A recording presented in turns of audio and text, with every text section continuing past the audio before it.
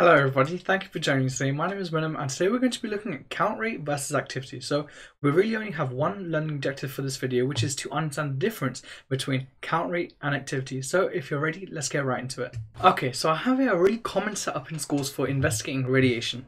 So I have a couple new pieces of apparatus here, so let's label them. So this little cylinder right here is called a Geiger Muller tube. Tube, and this big machine behind it is called a counter. Okay, so these two machines used together are what we use to measure. Sorry, so let's write used to detect. So that's the job of the tube, right? The tube actually does the detecting of radiation. Used to detect and measure, which is the job of the counter, the radioactive activity from the source. Okay, and our source is this little thing over here. So that is our source. So our source, it really just houses the radioactive material.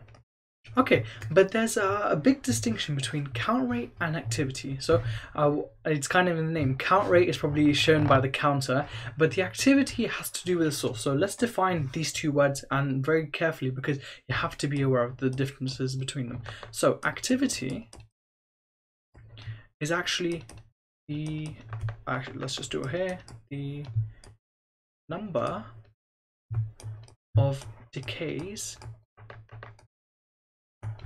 per second. Okay, so activity actually talks about how many nucleuses inside the source of itself, so whatever element that is, are actually decaying. So remember, decay means to go from an unstable state to a stable state by releasing some radioactive particles, right? So either alpha, beta, or gamma. But whereas count rate tells you how many radioactive particles were detected. Detected being the very key word here, because if your activity, which is measured in becquerels,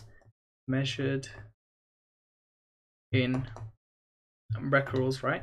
So that has this symbol BQ.